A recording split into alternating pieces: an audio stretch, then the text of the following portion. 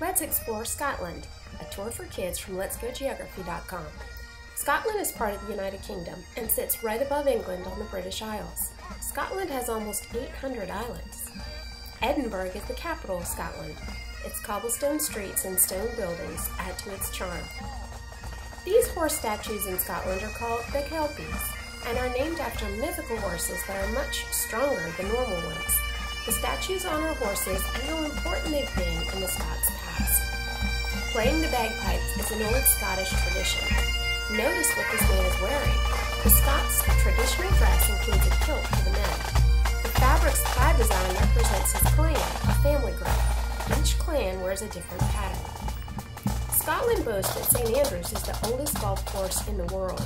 The first game of golf was played there hundreds of years ago. There are thousands of freshwater lochs, or lakes, in Scotland.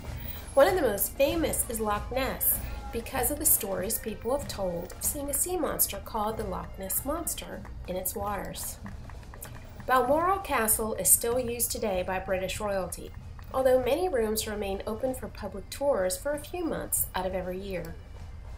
The Eilean Castle in the Highlands is on a small island connected to the mainland by a walking bridge. It is named after a saint who was martyred on the island over 1,000 years ago. Two of Scotland's hero warriors from long ago are Robert the Bruce and William Wallace.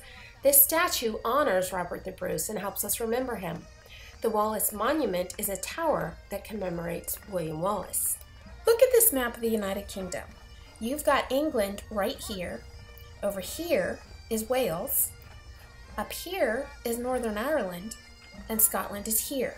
These four countries put together make up the United Kingdom. Now in Scotland, you've got the Highlands up here, and you've got the lowlands here. The Atlantic Ocean is on this side of Scotland, and the North Sea is on this side. And even on this map, you can get a good idea of just how many islands Scotland has when you look at these three main island groups. The Hebrides are here, the Orkneys are here, and these are the Shetlands. All these are part of Scotland. Edinburgh is the capital and it's here. Glasgow is its major city. I hope you enjoyed learning about Scotland. Visit Let's Go Geography to get more tools for teaching geography to kids. If you like this video, please give it a thumbs up and subscribe to our channel.